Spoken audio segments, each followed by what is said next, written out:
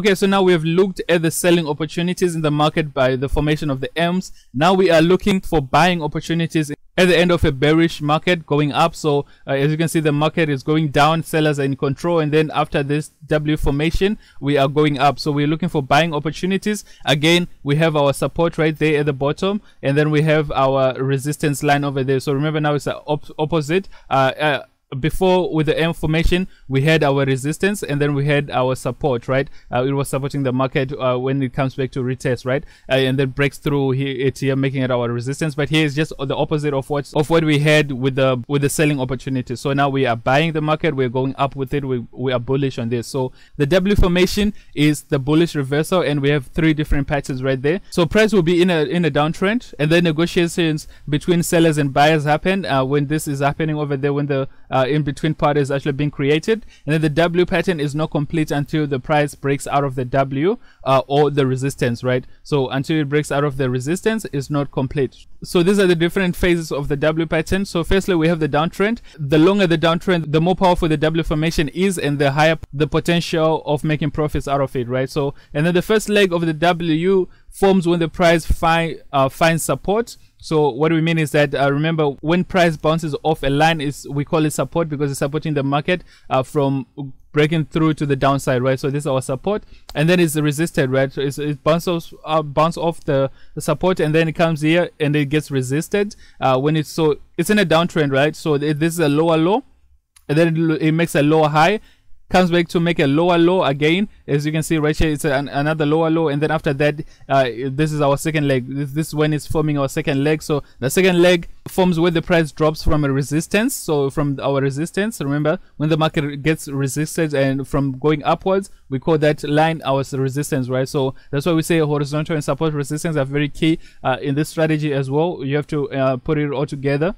So as you can see, when it gets hit, when it gets resisted right there, it comes back to create a lower low, and after that we have our second leg, right? So that's our second leg. Remember, at the beginning of the course I also said you can have a support and resistance as a line, as like a specific point, but it's also a zone. You need to keep in mind that it's also a zone. So this will be our support and resistance zone. In this case of buying, this will be our support zone. So we are looking for different areas where the market is going to hit, right? So once you have that zone, you'll be able to anticipate where the market can potentially hit next before being supported back up again, so that it can come and break through this resistance over there. That is where the buying opportunities are. That is our first formation, how it looks like. The second one, it is both legs at the same level, and then the third one, it basically has our lower low as our first leg, and then we have a lower high, we have a higher low here, so signaling a beginning of an uptrend. Because remember, after a lower high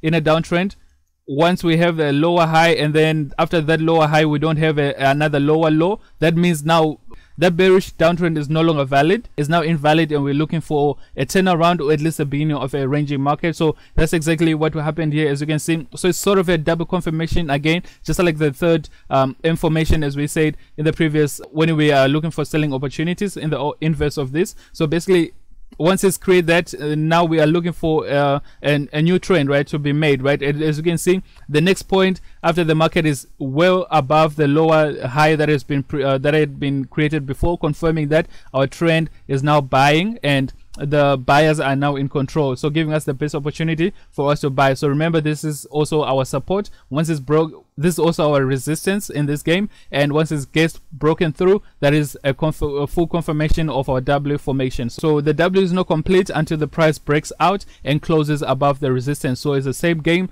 Once our candlesticks actually closes above this, then we have confirmed our W formation, right? And the market should carry on going up, right? These are the 3 types of W formations that you need to keep in mind so that you can capture all the moments. So let's take a look at our examples of this in real market conditions.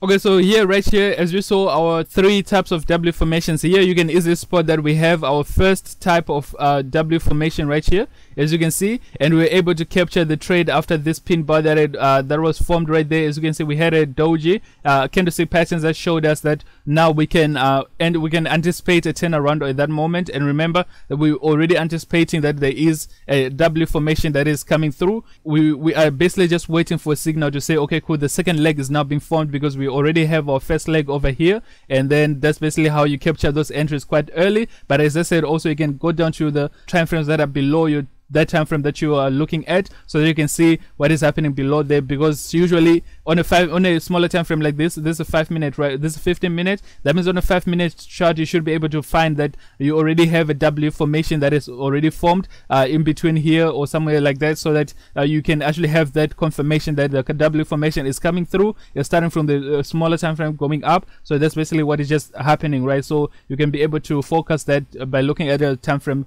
that are below the time frame that you anticipating that W formation. So okay, right, that is our first example right there. And then the second example here, as you can see, this is actually our second type, where our both legs are actually at the same support level. As you can see here, they were at the same support level. There was a minor breakthrough, but then it was rejected and it created a pin bar, also giving us a signal to actually enter this trade, because we have our first leg, right? We're anticipating our second leg, therefore this pin bar right here will give us that indication to say that okay, we are expecting a reversal at this point, and you already anticipating the second leg of this W makes it a full confirmation, right? You have a confirmed position that you can actually trade right there. As you can see, you were able to capture some trades over there, and we rode the wave all the way through. So this is our example of the buying opportunities with the W formations and the different types of W formations. So keep this in mind. Very, very powerful part of this strategy, and very, very key as well.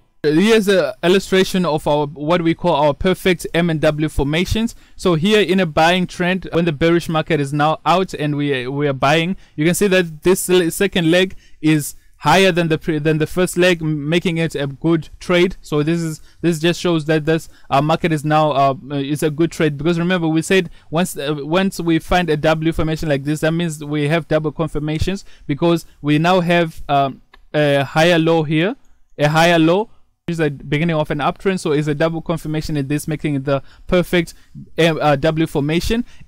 And inversely is also the same thing here, when the buyers are in control, and then that ends here when they are rejected and resisted over here, and then the M formation forms, right? So the second leg is lower than the first leg, and this makes it a good trade for us to enter in a sell trade, right? To sell the market, because remember this was a higher high. This was a higher high, but then here we have a lower high, right? We have a lower high, which signals a beginning of a downtrend. So it's also a double confirmation in that sense. Hence why we say these are the perfect M formations that you can enter the trade without any hesitation when you find these types of M and W formations. So where there's good, there's also bad. So these are not so perfect M and W formations. As you can see right here, we had the second leg is actually breaking through our first leg area, so meaning that it is actually penetrating or violating our horizontal support line over here, and that is not a good W formation. Still a valid W formation, but just not as good as the previous one, right? So in the inverse as well is the same thing. So as you can see, this price actually for after our first leg is lower than the second leg, and our second leg violated through our horizontal resistance line, right? So that's just to show you the different types of formations, and these are not the so perfect formations, but still valid M formations and W formation.